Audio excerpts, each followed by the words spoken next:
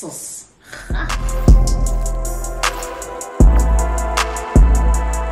Hey everybody, welcome back to the channel. As you can see down below is another episode of Candid with Kat, with a K. And this time around, I am chilling out. I've had a full day of work.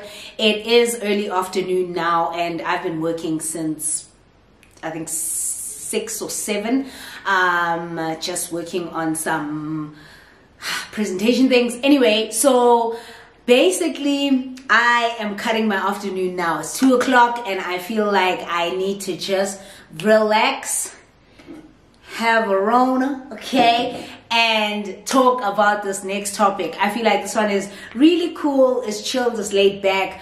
If you are currently watching this video, you know what the title is. Things I would have told my younger self before I had sex. Things I would have told my younger self about sex. And I feel like I toyed around doing this video, but then I feel like, you know, I would have loved to know this, even, you know, before I lost my virginity and all of that. I would have loved to know this. But in any case, it's been years and years and years since I lost my virginity, and I really feel, girl, virginity, just saying it, Lord.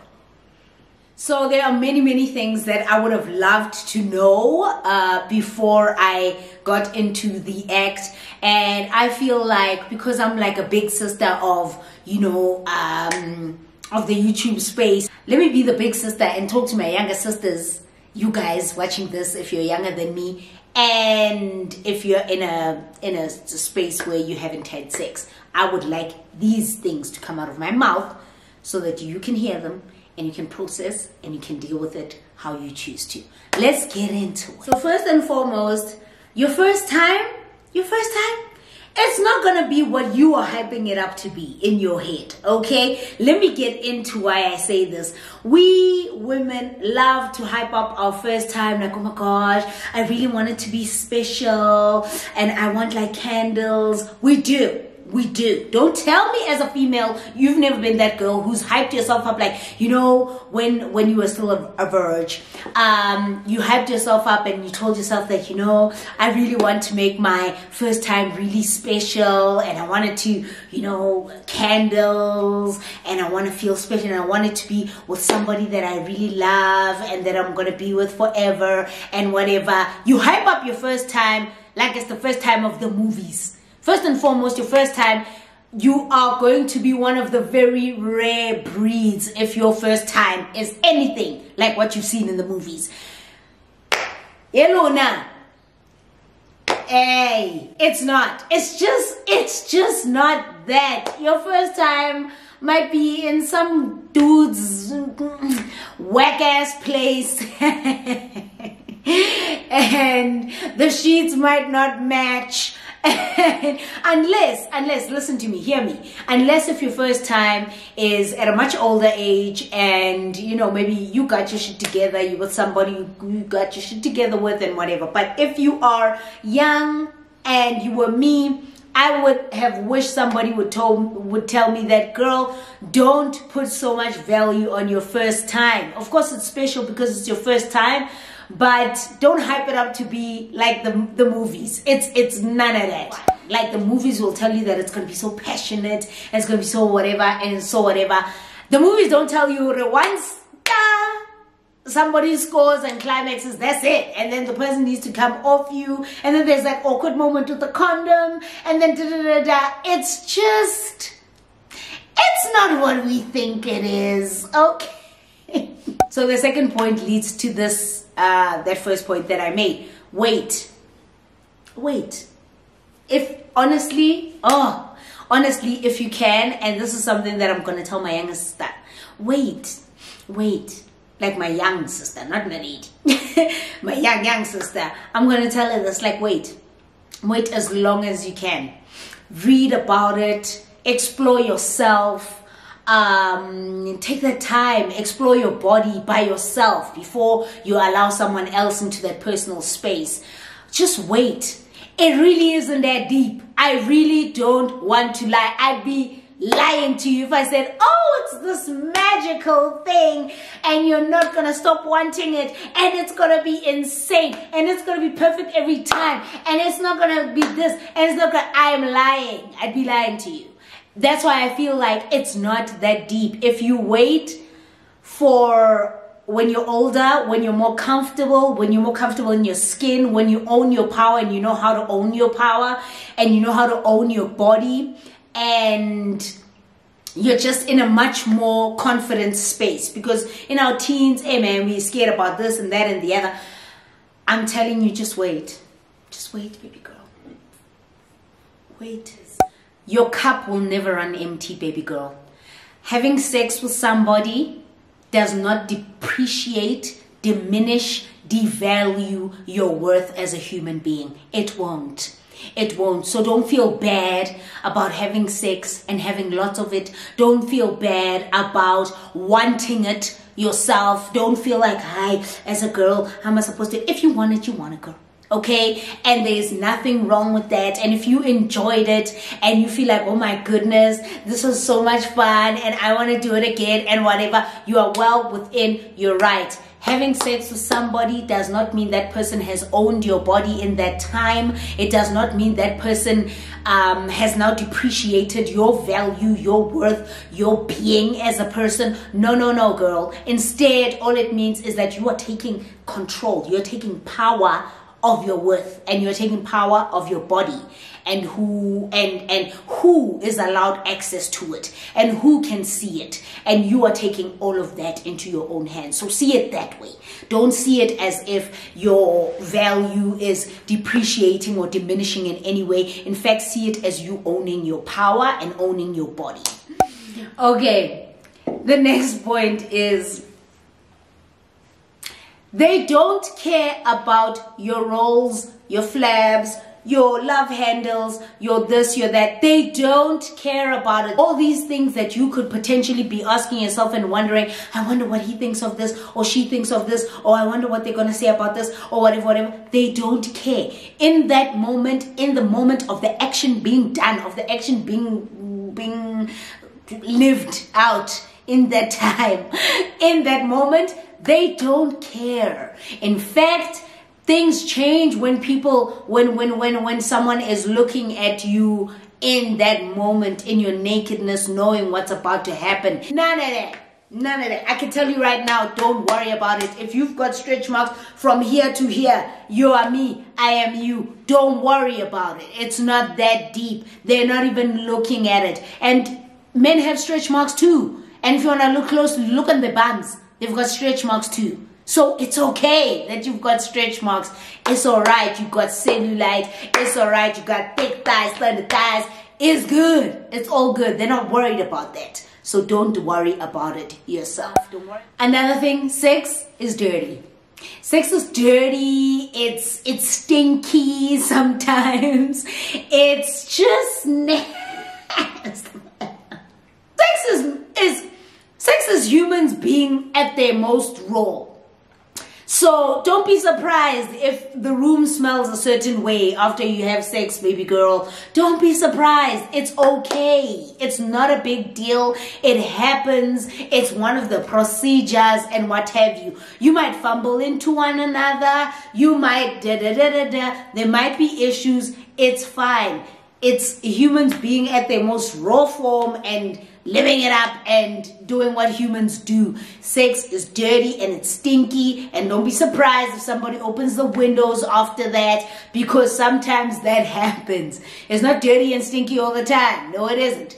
But it's not, I want to take you away from feeling like it's this thing of the movies and whatever. It's raw, okay? It is what it is. It's humans being their most primal, okay? And that's okay too. It's okay. It's okay. Next point. Don't take it too seriously. Don't. You need to try, if you're going to enjoy sex, baby girl, if you're going to enjoy sex, you have to not take yourself so seriously. You have to try and enjoy it. Try loosen up. Have fun. Tell yourself, you know what it is, Okay, my sister says that, and one of my good friends, Palisa, says that as well. I was talking to her last week and she was like, it is what it is. Honestly, it is what it is. Okay, try not to take it seriously. Try to have fun. Try to be in the moment. Don't think about anything else, like your rolls and your flaps and all the things that us women worry about and all of that. Try to be in the moment and have your fun. My God, this jersey is... You know those lamb's wool, ugh, they're so itchy. Try to have fun, try to do don't take yourself too seriously. It's just one of those, it ain't that deep.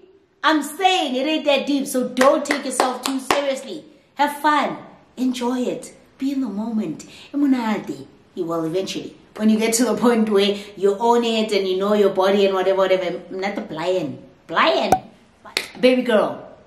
Another point, and this one is very serious. You can say no, even if it's with your boyfriend. You can say no, even if it's with your boyfriend. You can say yes today and say no tomorrow. And he needs to understand he cannot take advantage of that. If you say no, you can say no, and you should be screaming out loud. Scream it to the mountaintops. Listen, ichante. Do whatever it is you need to do, but you can say no. Don't feel bad about saying no because, hi, it's my boyfriend, and because I've given it to him before, and because I've done whatever, and because whatever. You can say no. You're not ready? No. You don't want to? No. And it doesn't have to do with anything about being ready or not. You don't want to? No. I don't want to have it. But we've been together for a year, and then what? No. You can say no and own that. Nothing is wrong with saying no, baby girl. Absolutely nothing. Okay? So you can say no. The next points are: wear a condom. Always. Demand it. Want it. Need it. If you are about to embark on your sexual life and your sexuality and exploring it and having sex and all of that, wear a condom. Please don't play. Don't play. Don't play, because chlamydia ain't no joke. Chlamydia ain't no joke. So please wear a condom. Please. And there is nothing wrong. There is no shame in requesting him to wear it. There's no shame in you wearing it. If you want to wear the female one, there is no shame in wanting to wear a condom. And I need you to understand that. Please understand it now. Let us make it clear. There's no shame in wearing a condom. Wear it and demand it. Martala Schola, mina vela ngibona, mina ngivela ukuthi uzoba sharp nyamen. Yeah. Aparajase. Wear a condom. Okay? Gyalakopa, please. Here we're not negotiating. This is what it is. It is what it is. The last 2 points is porn is enjoyable. Okay, don't let anyone make you feel bad for enjoying watching porn. You can watch it if you want to watch it, provided you are the legal age to watch it. Porn is enjoyable. You can watch it. Some people are for porn, some people are not. I am not personally. I've tried to watch it, but I feel some type of way when I do. I really don't. And it's not the good way. Like, it's not the, oh, I want to try that. Oh, yes. It's just the, I'm very over analytical with porn. I'm like, that's not realistic. What is he doing? No, you can't do that. Yeah, she can't do that. That's not real. So I can't watch. My partner knows that. He knows I can't watch porn with Katleho because she's a mess. She's gonna be critiquing everything like, no, that's unrealistic. Stop that. Stop. So I don't particularly watch it. But I feel like men especially shouldn't feel ashamed about enjoying porn and watching it, because I feel like that is put on men. Like, men watch it, men enjoy it. We know that men enjoy porn and whatever, but there are women who enjoy it too. So you can watch it and you can enjoy it and love on it, baby girl. That's fine. That's really okay. No biggie. No biggie. The last one is, these two things are very different. Sex is sex and love is love. You need to understand sex is sex and love is love. If you just want to have sex and you don't want any love attachment to it and whatever, you are well within your right to have sex with whoever you want to have sex with. That is cool. That is okay. Sex is sex and love is love. And then if you are in love and you have sex with someone you love and whatever, of course that makes it 10 times more special, which is amazing. But it's love with sex. But sex is sex and love is love. I hope you guys enjoyed this video. I will see you in the next Candid with Kat with a K. I'll see you soon. Bye.